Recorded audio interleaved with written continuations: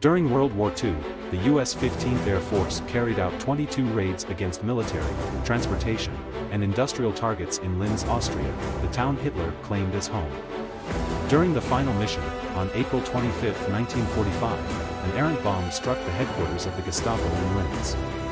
Among the casualties was SS officer Dr. Humbert Achamer-Pifrader, former head of the Gestapo office in Darmstadt, chief of the security police, and commander of Einsatzgruppe A, which was responsible for the mass murder of Jewish civilians in Lithuania earlier in the war. The wayward American bomb killed Pifrader, who had been in Linz on an inspection tour, and more than 50 others. A new building now stands on the site, and a plaque at the entrance describes its history. For the full story, check out Bombing Hitler's Hometown by Mike Croissant, available in March 2024 wherever books are sold.